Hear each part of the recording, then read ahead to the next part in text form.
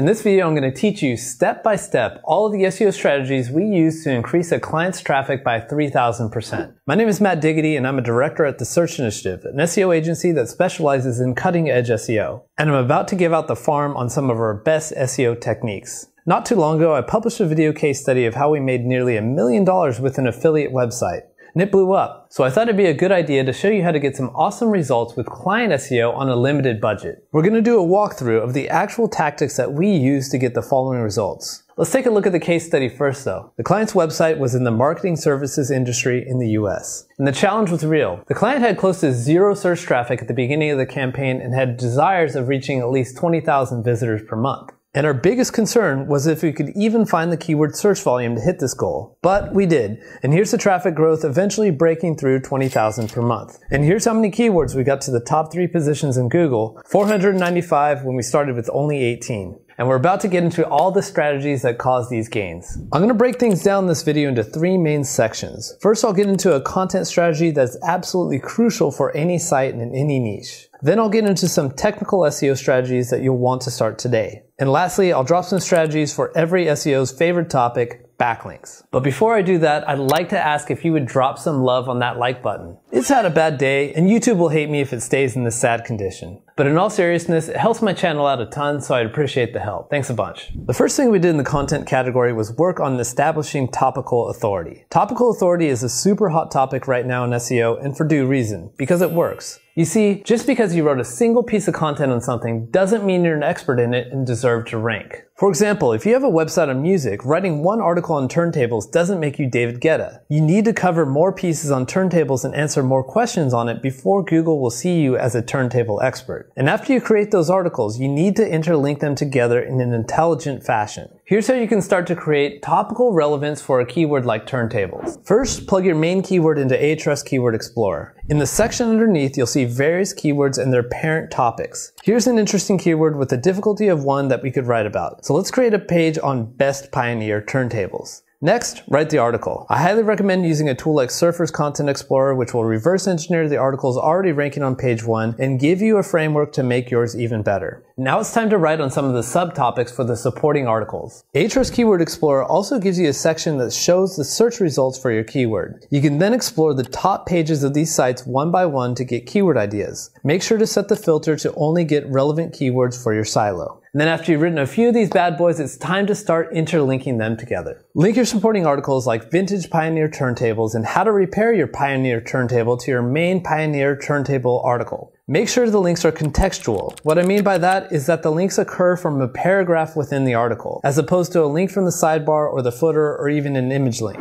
The Reasonable Surfer patent says that certain links carry more of a punch depending on where they're placed, and contextual links are some of the best. Now, in case you're wondering on what kind of anchor text you should use, I got your back. Based on numerous tests, we found that a varied target anchor text is the best strategy. So use target anchor links, but never the same one. How many supporting articles do you need to write? That's a good question.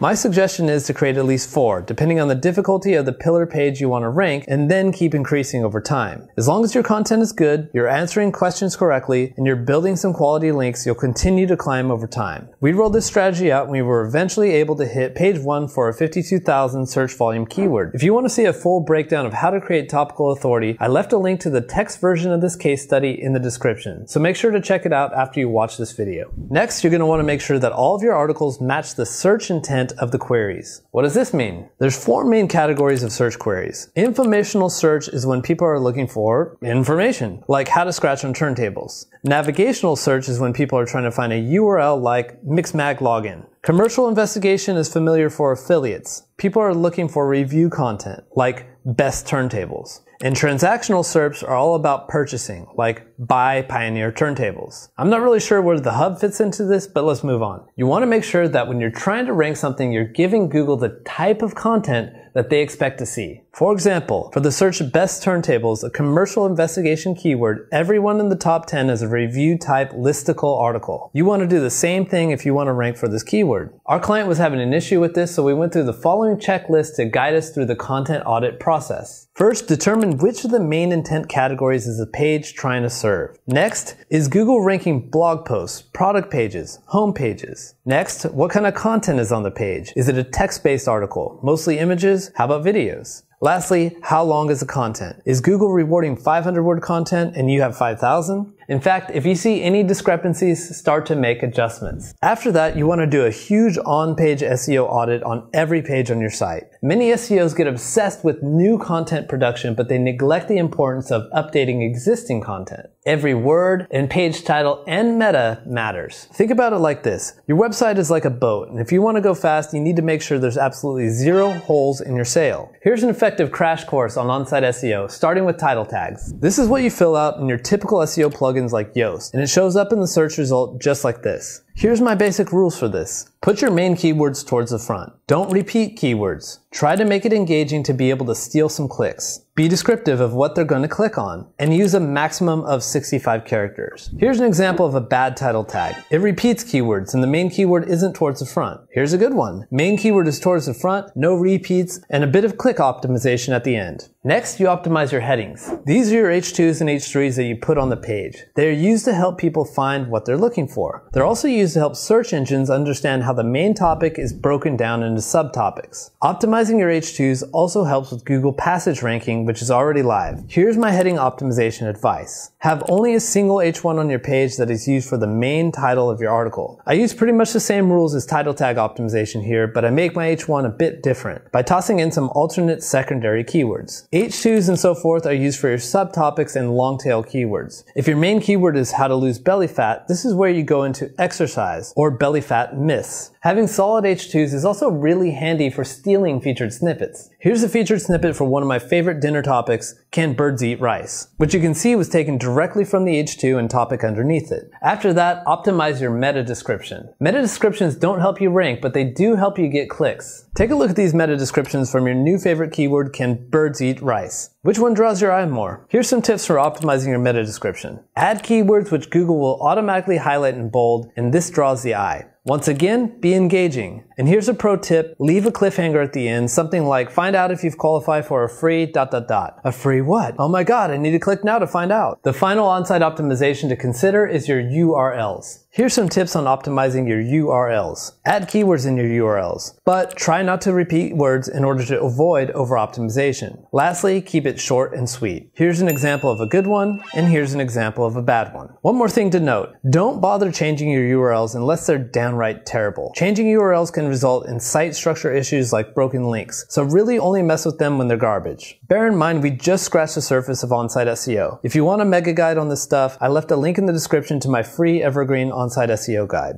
Now, before we move on to the technical SEO fixes you should do for your site, I want to talk about EAT.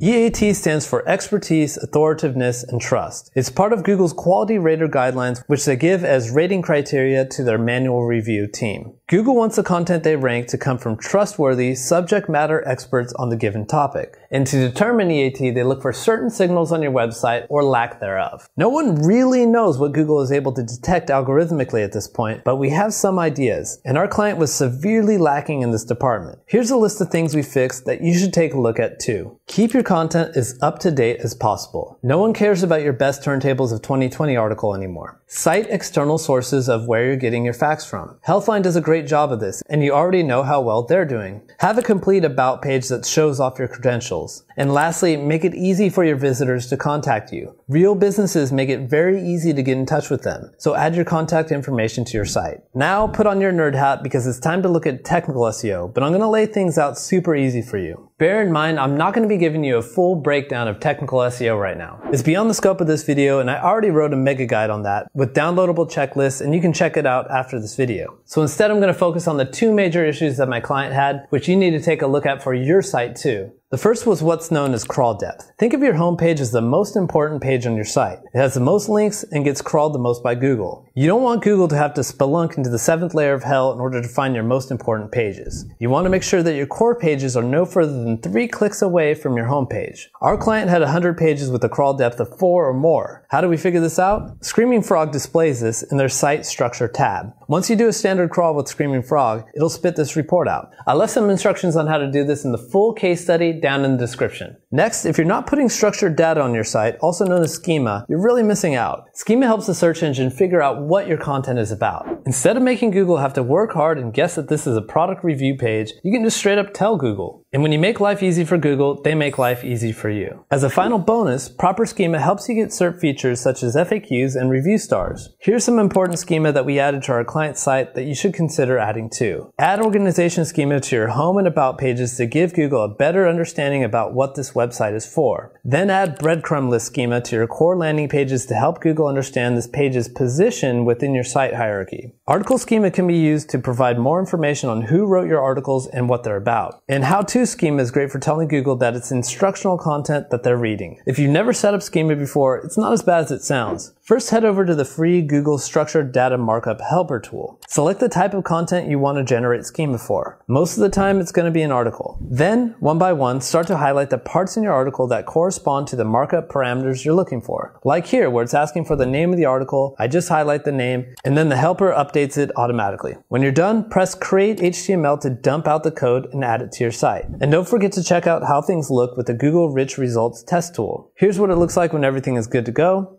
And here's what it looks like when you're messed up. Alright, now it's time to talk about every SEO's favorite subject, and that's backlinks. Don't worry, I didn't forget about it. Link building is a big topic, and I have a whole playlist dedicated to it on my channel. And right now, I'll hone in on 2 strategies that we leverage for our client that I suggest you look at for yourself right now. The first is anchor text optimization. When you link to a URL, most of the time you're creating a text link. The underlying text that becomes the link is known as your anchor text. And anchor text is a pretty good indicator of relevance. Google can pretty much assume that the receiving page of this link is about profitable niches. And lo and behold, it is. You can use a tool like Ahrefs to look at the links and their anchor text going to the URLs on your site. If it looks like this, like our clients were, then you're severely under-optimized. You can see that because there's no target descriptive anchor text here. It's all brand and URL anchor text. It's doing nothing to indicate the relevance of the page. This is opposed to having an anchor text profile that looks like this, which is clearly indicative of what the page is about. Am I right? The thing is, you don't want to get carried away with this. Everything needs to look natural. And you want to do some analysis on your competitors to find that proper balance of descriptive versus over-optimized anchor text. Our client was definitely under-optimized, so starting a link building campaign with target anchor text in mind was the play. And this is what we did straight away. To start this campaign, we started to take a look at the links that our competitors have that we didn't have. We wanted ice cream too. Ahrefs Link Intersect tool makes this super easy. You put in your competitors at the top here, then your site at the bottom. And it dumps out all these jerks that link to your competitors and not you. You're going to want to sort through them to figure out which links you want and which links you don't want. If you want my full process, check out my video on link vetting, but at the very least, get links from sites with at least 500 traffic per month. 1,000 is better. After that, you need to start collecting emails so you can start reaching out to these sites and pitching them for links. You can do that manually by digging through the site's contact pages and trying to find emails. Or you can use a tool like Hunter, which I'll review later on my channel. Once you have those emails, you can start outreaching with a free tool like Gmass. But we prefer Pitchbox because it's a billion times better for agencies. Ultimately, our link building efforts paid off and we built hundreds of links for this site, which helped achieve this overall result of a 3,000% increase in traffic. If you want results like these, apply the techniques in this video, or have us take a look for free by heading over to thesearchinitiative.com and using the form here at the bottom for a free consultation. And make sure to subscribe for more case studies and videos like these.